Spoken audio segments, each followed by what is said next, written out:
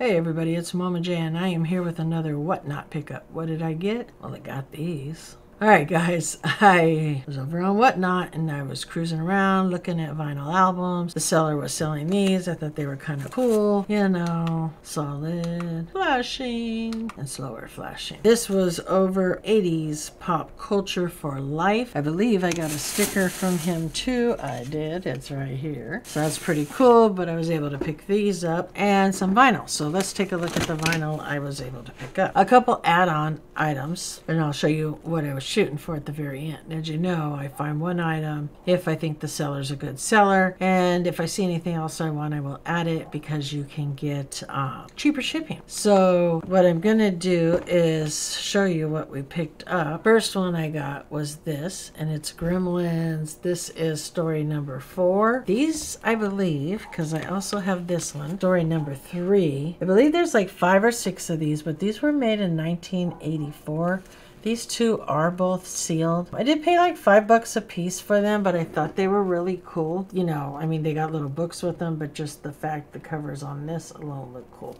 So these will go into my vinyl collection. I also was able to pick up this one, which I did not have. This is a 7-inch vinyl. So these are a little smaller than regular vinyls. Go ahead and pull this out of the plastic. Normally I don't buy 7 inches, but when I seen this, I thought, oh, I needed to have this.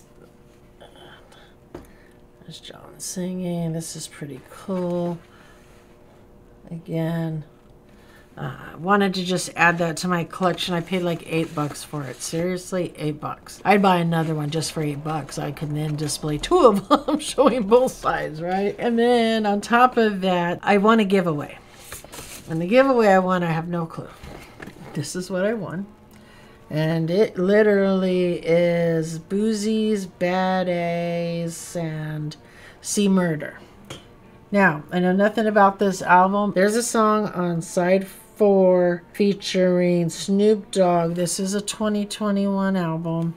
Again, I don't know much about it, but it was a giveaway. So there's a song by Snoop on here. I mean, if anybody out there's a fan, let me know. But otherwise, it'll just go in my collection. Not something that I'll probably ever listen to. And then what I was going for. This was a record store release this last record store day. I was not able to pick it up, but it is the pictured Helter Skelter re-release. This picture is slightly different than the picture on the original pictured album, which I'm going to tell you, I'm pretty sure I had. Again, as most of you know, I lost a lot of my albums when I separated from my ex, I don't know, 25, 27 years ago. In that case, I lost basically everything. So this is Helter Skelter. Again, this is a reprint, but that's why it's a record store only release. This is the back. It does have the 4 original members on it. So I was really happy to be able to pick this up. This is the back of the plastic cover, and this is the inside, you know, where the album is sitting. So again, this was my goal to pick up. The guy literally charged me for this basically cost. Yeah, I think right here it says $26.98, and I paid him like $30 for this. Oh, it's upside down. I'll have to turn that around.